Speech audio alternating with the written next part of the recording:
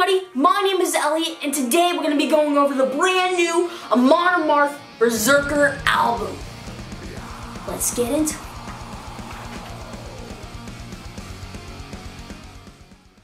The first thing that I'll be going over is the cosmetics of this album. So the album art. I love his face. It just makes you feel like you're in battle and you're about to squash some faces and throw axes at people. And that face just is the feeling when Yoan sings. Like, ah! You got arrows flying through the air. You got blood coming from his axe. Shields and swords pointing at him. Here's the back here. More arrows flying through the air. Got ravens flying. The shield wall. Raven's Flight and Shield Wall are two of their songs on this album. Two of my favorites on this album. There's the gatefold. Basic black and white picture, but it kind of looks like they're staring into your soul. Take a look at that. Now we got this colored vinyl here, limited edition. This black and white splatter vinyl. You got the shield in the middle, which is actually the shield on the album cover. It looks awesome. I really love the sound on this album and the production. It makes me feel like I'm in the middle of a Game of Thrones type of war. I also love the guitar tones on this. It reminds me of old school Iron Maiden dual guitar and Metallica. I also love the drums on this album too, and Yoan's vocals just sounds like 7 different dragons breathing fire on your face at the same time. I really love it. Now let's get into the songs. The first song that I'm going to be talking about is Fafnir's Gold.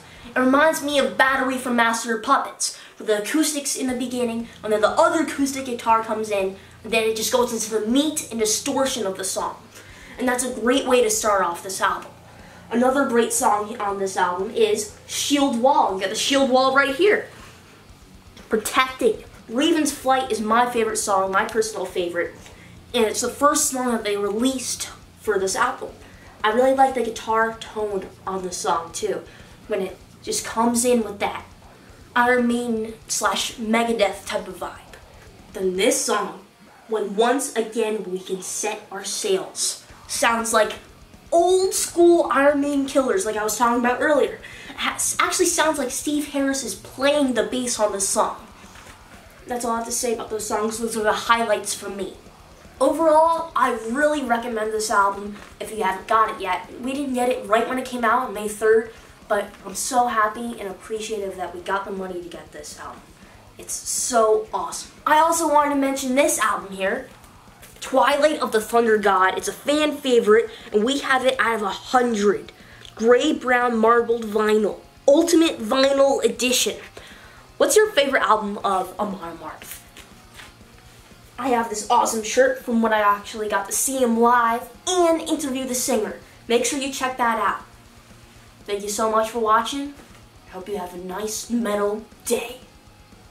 Hi guys, this is Elliot from Little Punk People, and I want to say thank you for watching our video, and to make sure you guys go follow us on Instagram at Little Punk People, all one word. And if you guys want to follow my personal, it's ELLIOTTFULLAM on Instagram. Thank you for watching, and have a nice night.